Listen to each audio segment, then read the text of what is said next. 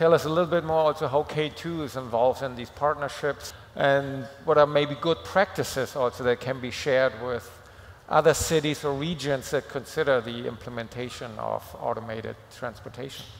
Yes, I believe the government sets the vision and the regulatory, and the private sector deploys and commercialize based on the same speed. In Abu Dhabi, we have something that's very unique and very special. We work in a very fast pace and we execute perfectly. If it makes sense, we don't wait 5 years.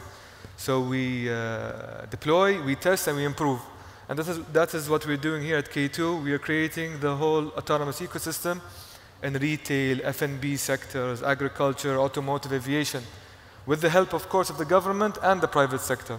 We believe that success isn't about the technology, it's about the autonomous ecosystem sustaining itself.